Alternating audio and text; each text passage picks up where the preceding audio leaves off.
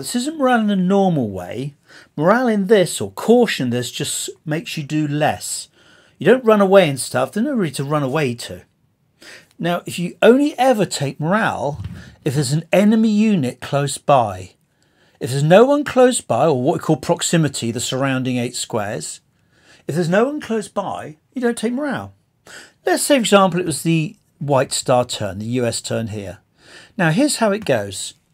It takes 1 dice because there's an enemy unit close by. That's 1 dice. 2 enemy units would be 2 dice. There's also a casualty here. That's a 2nd dice. It rolls 2 dice. Every 4, 5, 6 is a fail. 1 fail. 1 fail means they lose 1 of their dice this turn. So their 7 dice would just be now 6 dice. 2 fails take off 2 dice, etc., etc. But you only do it if you start the turn with any enemy close by, whether you see them or not. Let's say the VC were doing their morale. Now the VC, there's 1 for an enemy unit close by. Oh, there's some tanks. That's the 2nd unit close by. Oh dear. They've got 2 dead bodies, 2 more. And their raw is 1 more. Now, every 4, 5, 6 is bad news. Oh, 2 bad news. So originally every unit has 7 dice.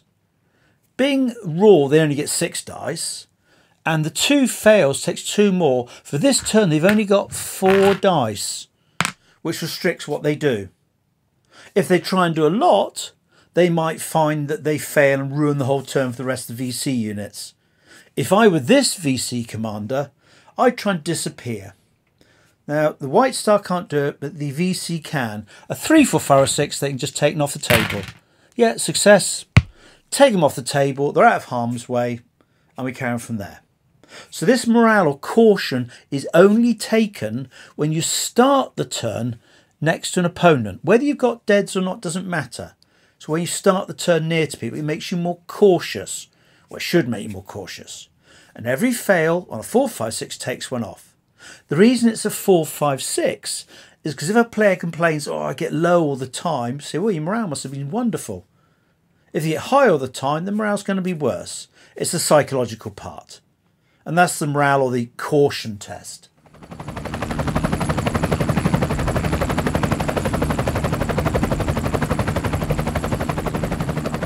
Artillery time. Now, these are just search and destroy operations, but they still have access to artillery. The VC don't have any access to artillery. If they were NVA here, and it's a slightly different game, then yes, they can have artillery, but this is the standard search and destroy game. Now, the artillery probably just a single battery of 105 mils, probably not even 155s, but some 105s, or maybe some mortars, or something like that. Now, here's how artillery works. It's a difficult action, so you must get a 5 or 6 to call it in. So let's say the command squad's got, I don't know, 5 dice left, and he wants a 5 or 6. There we go.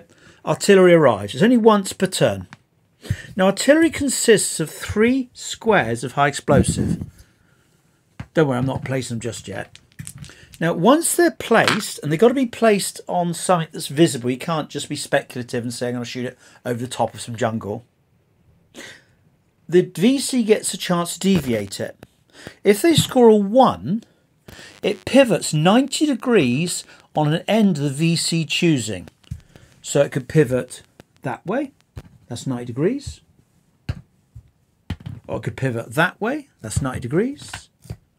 If they score a 2, it pivots around the centre by 90 degrees. There we go. Now, in this situation, the White Star's called in artillery. There's 2 VC squads here. I don't want to hit my own men, but let's just give it a try. I think I'll risk it and put the 1, 2. It must always be 3. You don't get choice to do 2 or 1. It's an artillery strike and it could go horribly wrong. Now the VC player rolls a dice. 5, there's no deviation. You carry out the artillery hits and see what that does. If, for example, the VC player rolled a 1, don't forget, only the VC can deviate it. The White Star places it. By 90 degrees, they could swing it round there. Of course, their own squad would be hit, but so would this squad of White Star in the open, which would be good. Or the VC player could swivel it the other way. That far one could swivel it this way and have no effect whatsoever. If you're hit by artillery, you get what's called hammered. You have to go down, you lose 2 dice next turn, there's all sorts of troubles. Artillery will only be called in once per turn by the White Star. It's a difficult action, you need a 5 or 6. Of course, if you start killing peasants and that always goes against the White Star. They're always reported back as White Star massacres. But it can be quite useful to hammer down some VC, because once the VC lose a couple of dice off their 6 and maybe you've got a morale problem as well, you can almost stop them doing stuff, which would be really good. But the danger is it might hit your own people, so do be very careful with artillery. And it's a 3 square, always a line of 3, not a triangle but a line of 3. On a 1 it swings 90 degrees, VC choose from either end 90 degrees, or perpendicular. On a 2 it swivels around the centre 90 degrees.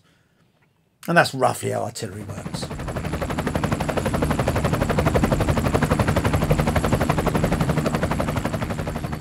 At the end of the game there's a victory point system. Now none of this is kept secret, you don't do it to the end of the game. There are 3 columns. You can either be a VC player, an NVA player or White Star player. Now, first of all, let's look at the VC. Get 25 points just for turning up. Well done, VC. 2 points for each village square that White Star did not search. Also, 2 points for each White Star raw base killed. 3 points for an average base killed, or 6 if you kill a tank. 3 for killing a carrier, that'd be an M113. 2 for a dead gun truck. 5 if you knock down a gunship or a Kazivac. I've not covered that in this talks, but they exist. 1 for dead peasant. You VC gain points for dead peasants. If you kill 4 or more peasants, you get another D6 for a massacre.